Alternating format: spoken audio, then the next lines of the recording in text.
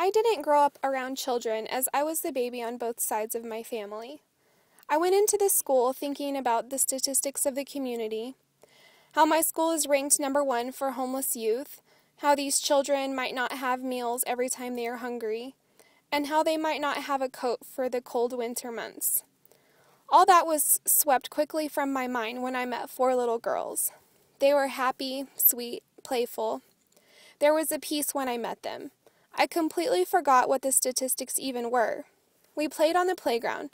The girls showed us a game they made up.